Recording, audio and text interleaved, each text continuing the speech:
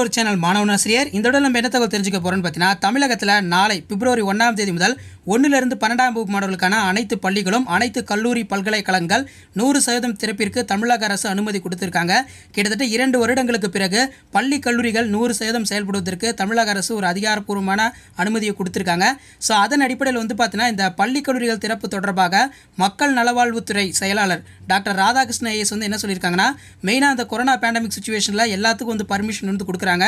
இந்த school colleges மட்டும் பார்த்தீங்கன்னா தொடர்ந்து க்ளோஸ் பண்ணுறாங்க. இதனால் மாணவர்களோட கல்வி தரம் பார்த்தீங்கன்னா பாதிக்கப்படுது. ஸோ அதன் அடிப்படையில் மருத்துவ வல்லுநர்கள் சுகாதாரத்துறை வல்லுநர்கள் கொடுத்த அந்த பரிந்துரை அடிப்படையில் தான் டிபார்ட்மெண்ட் ஆஃப் பப்ளிக் ஹெல்த் அந்த பள்ளி கல்லூரிகள் திறப்பு தொடர்பான வழிகாட்டு நெறிமுறைகள் வெளியிட்டிருக்கோம் அப்படின்னு சொல்லி தமிழக சுகாதாரத்துறை செயலாளர் டாக்டர் ராதாகிருஷ்ணன் ஐஏஎஸ் பார்த்தீங்கன்னா ஊடகத்தலங்களுக்கு செய்தி குறிப்பு வெளியிட்டிருக்காரு. சுகாதாரத்துறை செயலாளர் ராதாகிருஷ்ணன் பேட்டி, தொடர்ந்து ஆன்லைன் வழியே கற்பதால் கல்வித்திறன் பாதிக்கும் என வல்லுநர்கள் தெரிவித்துள்ள கருத்தின்படி நேரடி வகுப்புகள் தொடங்கப்பட உள்ளது. பள்ளிகளும் கல்லூரிகளும் தொடர்ந்து கண்காணிக்கப்படும் அப்படிங்கிற மாதிரி சொல்லியிருக்காங்க. ஸோ இதுக்கான கைட்லைன்ஸ் பொறுத்த வரைக்கும் பார்த்தீங்கன்னா ஸ்கூல்ஸ்க்கு காலேஜஸ்க்கு யூனிவர்சிட்டிக்கு சேம் இதே தான். இதான் பார்த்தீங்கன்னா மக்கள் நலவாழ்வுத்துறை வெளியிட்டுள்ள அந்த வழிகாட்டு நெறிமுறை. மேலே பார்த்தீங்கன்னா office of director of public health preventive medicine அப்படிங்கிற மாதிரி மென்ஷன் பண்ணியிருப்பாங்க.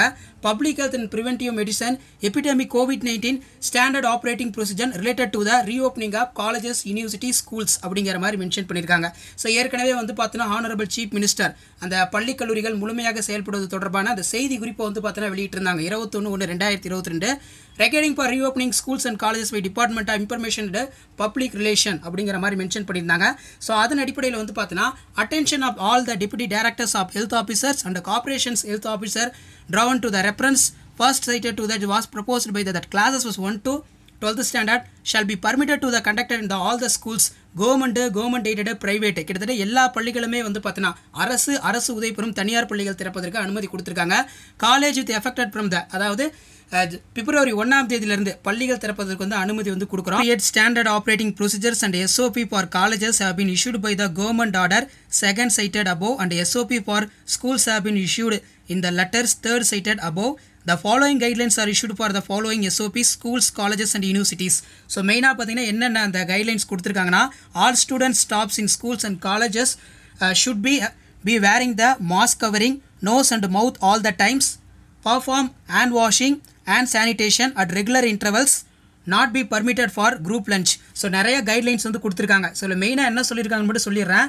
அதாவது கோவிட் கட்டுப்பாடுகள் பகுதியில் வைக்கும் ஆசிரியர்கள் மாணவர்கள் பள்ளிக்கு வர தடை, மதிய இடைவெளிகளில் மாணவர்கள் கூட்டமாக அமர்ந்து சாப்பிடக்கூடாது, ஆசிரியர்கள் மாணவர்கள் நாள் முழுவதும் முகக்கவசம் அணிந்திருக்க வேண்டும், 2 வேளைகளுமே பார்த்தீங்கன்னா கிருமி நாசினியால் அந்த கைகளை சுத்தப்படுத்த வேண்டும், சானிடைஸ் பண்ணணும் அப்படின்னு சொல்லியிருக்காங்க. வகுப்பறை நுழையும் போது மாணவர்களுக்கு பார்த்தீங்கன்னா அந்த தெர்மல் ஸ்கேன் மூலமாக வெப்ப பரிசோதனை செய்ய வேண்டும் சொல்லியிருக்காங்க. ஆசிரியர்கள் 2 டோஸ் கொரோனா தடுப்பூசியும் 15 to 18 வயதுக்குள்ள சிறார்கள் கட்டாயம் கொரோனா தடுப்பூசியும் செலுத்தியிருக்க வேண்டும். ஸோ இந்த மாதிரி கைட்லைன்ஸில் தான் பார்த்தீங்கன்னா கொடுத்துருக்காங்க. ஸோ இதே தான் பார்த்தீங்கன்னா ஸ்கூல்ஸு காலேஜஸ் யூனிவர்சிட்டி எல்லாத்துக்குமே அப்ளிகேபிள். சரிங்களா, கீழே கொடுத்துருக்காங்க.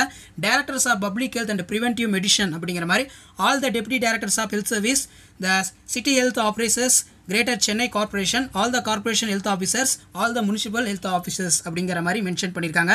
ஸோ மெயினாக அந்த பள்ளிகள் திறப்புக்கு காரணம் யாருன்னு பார்த்தீங்கன்னா வேர்ல்டு பேங்கோடைய டைரக்டர் அவர் தான் பார்த்தீங்கன்னா தொடர்ந்து பள்ளிகள் மூடப்படுவதால் கல்வியின் தரம் கீழே போகும் அப்படிங்கிற மாதிரி சொல்லியிருந்தாங்க. அது மட்டும் இல்லாமல் யூனிசெஃப், ICMR, எய்ம்ஸ் இவங்க எல்லாருமே பார்த்தீங்கன்னா நிறைய பரிந்துரை கொடுத்துருந்தாங்க. பள்ளிகள் கண்டிப்பாக முழுமையாக திறக்கப்பட வேண்டும்னு. ஸோ இவங்களுடைய கோரிக்கை. அது மட்டும் இல்லாமல் தமிழகத்தில் தனியார் பள்ளி சங்கங்களுமே பார்த்தீங்கன்னா 1 இருந்து 12ஆம் வகுப்பு மாணவர்களுக்கு பள்ளிகள் திறக்க வேண்டும் கோரிக்கை வச்சிருந்தாங்க. ஸோ அதன் அடிப்படையில் தான் பார்த்தீங்கன்னா தமிழக அரசு 1 இருந்து 12ஆம் வகுப்பு மாணவர்கள் அந்த பள்ளிகள் திறப்பு தொடர்பான அனுமதியை பார்த்தீங்கன்னா அளிச்சிருக்காங்க. ஸோ இதுக்கான அப்டேட் வீடியோ எண்டில் ப்ளே ஆகும். தொடர்ந்து ஆன்லைன் வழியாக கல்வி கற்பதால் மாணவர்களின் கல்வி திறன் பாதிக்கப்படுவதாக உலக சுகாதார மையத்தில் பல நாடுகள் அறிவுறுத்தியுள்ள நிலையில் வல்லுநர்கள் கருத்துக்களின் அடிப்படையில் பள்ளிகள் திறக்கப்படுவதாக சுகாதாரத்துறை செயலாளர் ராதாகிருஷ்ணன் தெரிவித்துள்ளார். தெளிவாக கல்வித்துறை வருவாய்த்துறையோட இணைந்து வழிகாட்டு நெறிமுறைகள் போட்டிருக்காங்க.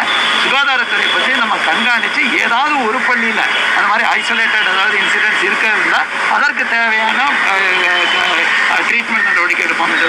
இந்த நேரம் தேவையற்ற பீதி வேண்டாம். ஏனென்றால் நமக்கு இப்போதைக்கு அந்த காய்ச்சலின் நிலைமை படிப்படியாக குறைவது. இந்த குறையும் நேரத்திலையும் திறக்கலைன்னா தொடர்ந்து நம்ம அவங்களுக்கு கல்வித்திறனை பாதிக்கப்படுற மாதிரி மனநிலை நிபுணர்களும் குழந்தை நல நிபுணர்கள் கருத்துக்கு அதான் தைரியமாக வரணும். குறிப்பாக தனியார் கல்விகளில் அவங்களே தானாக முடிவெடுத்து ஆன்லைன்லேயே பண்ணக்கூடிய எங்களோட அப்பீல் அதான் கண்காணிக்க டக்குன்னு ஏதாவது ஒரு சம்பவம் நடந்தால் அதை நம்ம டக்குன்னு அந்த பள்ளியை செப்பரேட்டாக டீல் பண்ணுறது தான் கரெக்டான வழிமுறை. பல வல்லுநர்கள் தொடர்ந்து எங்களுக்கு வலியுறுத்துறது என்னன்னா, நான் எசென்ஷியல் ஆக்டிவிட்டீஸ், தட் இஸ் அத்தியாவசியம் இல்லாத பணிகளுக்கெல்லாம் நம்ம வந்து படிப்படியாக விலக்கு கொடுக்கறது உலக அளவில் ஸ்டார்ட் ஆகும்போது ஒரு மாணவ மாணவிகர் 2 ஆண்டுகளா தொடர்ந்து அவ்வப்பொழுது ஆன்லைன்லேயே பண்ணினா பலருக்கு அந்த லேர்னிங் இதில் கல்வி திறன் பாதிக்கப்படும்.